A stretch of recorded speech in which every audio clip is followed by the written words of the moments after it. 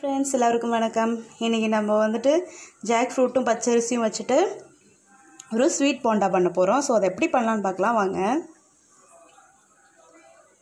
First ரெண்டு class பச்சரிசி வந்துட்டு நான் ஊற வச்சிட்டு தண்ணி வடிகட்ட வச்சிட்டேன் நான். இங்க இத நம்ம அரைச்சுக்கணும் பேஸ்ட் போல. அதே போல ஜாக் ஃப்ரூட்ங்க வந்துட்டு ஒரு 12 ஜாக் ஃப்ரூட் எடுத்துட்டு நான் இந்த மாதிரி அந்த விதையெல்லாம் எடுத்து வச்சிட்டு க்ளீன் பண்ணி வச்சிருக்கேன். இப்போ இது ரெண்டுமே நம்ம அரைச்சிட்டு வந்துடலாம் ஃபர்ஸ்ட்.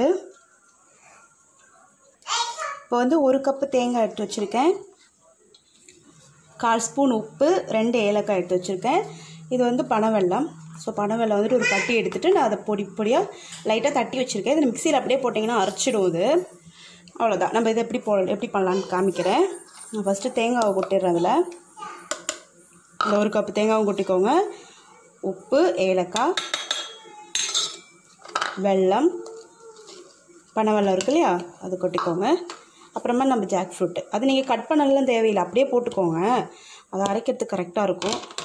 எல்லாமே போட்டுட்டு இப்போ இதை ஃபஸ்ட் நம்ம அரைச்சி எடுத்துகிட்டு வந்துடலாம். நல்லெண்ணெய் அரைச்சி எடுத்துகிட்டு வந்துடுவோம். இப்போ ஒரு விதம் அரைச்சிருக்கோம். ஸோ கிண்டி பார்த்துட்டு தண்ணி கொஞ்சமாக அதில் ஊற்றிக்கலாம். நம்ம தண்ணி சும்மா ஒரு 3 ஸ்பூன் அளவு ஊற்றிக்கோங்க. இப்போ இதை அரைச்சிடலாம். மாவு நல்லாவே அரைச்சிட்டோம். நல்லது போல் பேஸ்ட்டு போல் அரைச்சிட்டோம். இந்த மாதிரி பேஸ்ட்டாட்டம் அரைச்சிட்டோம். அடுத்தது நம்ம நெய்யில் தான் அது ஃபுல்லாகவே சுட்டு எடுக்க போகிறோம். ஸோ நெய் இதில் ஊற்றி சூடாகிடுச்சு. இப்போ நம்ம அதை ஊற்றிக்க வேண்டியதான்.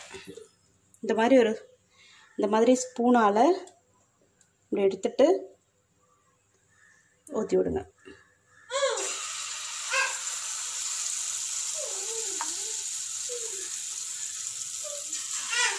இப்படி ஒரு ஸ்பூன் அளவு ஊற்றிட்டுக்கோங்க.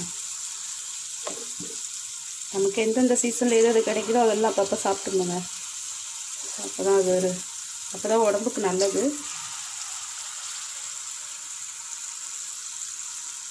ஊற்றி போட்டுடலாம்.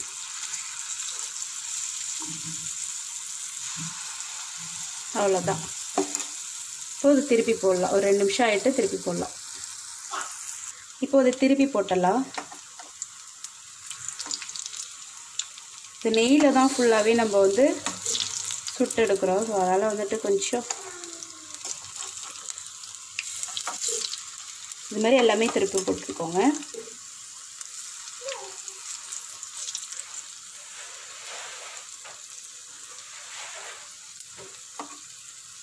ஓகே,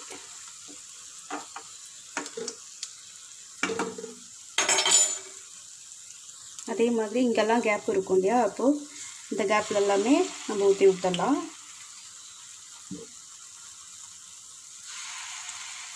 அவ்வளோதான். ஸோ கேப்பு சும்மா விட வேண்டாம்.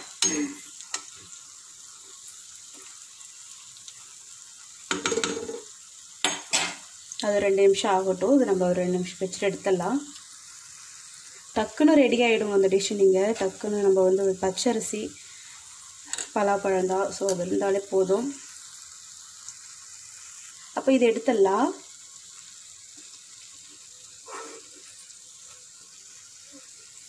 நல்லாவே வெந்துருச்சு பாருங்கள். நல்லா வெந்துருச்சு. ஸோ இதெல்லாமே ஒன்றா எடுத்துக்கோங்க. இது எடுக்கிறதுக்குள்ளே அது வெந்துடும். ஸோ அதை திருப்பி போட்டுடலாம். நம்ம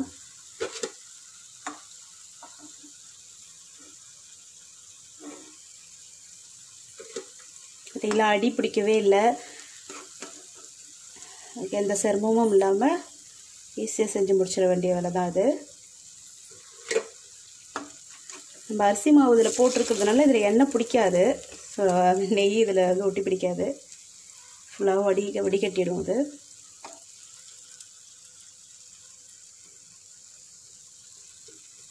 இப்போ நம்ம இங்கே போட்டிருக்கோம்ல, இதை திருப்பி போட்டுக்கோங்க.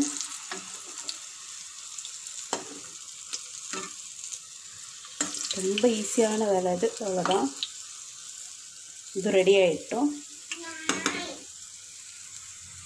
அப்போ இதையும் எடுத்துடலாம். இதுவும் வெந்துருச்சு நல்லாவே. ஸோ இதையும் எடுத்துடலாம் நம்ம. அப்போது நம்ம jack fruit sweet bonda ready ஆயிடுச்சு. இப்போ இந்த மாதிரி நீங்கள் கண்டிப்பாக வீட்டில் ட்ரை பண்ணி பாருங்கள். ரொம்ப ஈஸியாக இருக்கும், டேஸ்ட்டாகவும் இருக்கும், ஹெல்த்தும் கூட. ஸோ இந்த மாதிரி நீங்கள் ட்ரை பண்ணி பாருங்கள். இப்போ அது கண்டிப்பாக உங்கள் வீட்டில் நீங்கள் ட்ரை பண்ணி சாப்பிட்டுட்டு எப்படி இருக்குன்னு சொல்லுங்கள். பிடிச்சிருந்தா லைக் பண்ணுங்கள், சப்ஸ்கிரைப் பண்ண மறந்துடாதீங்க. பாய்.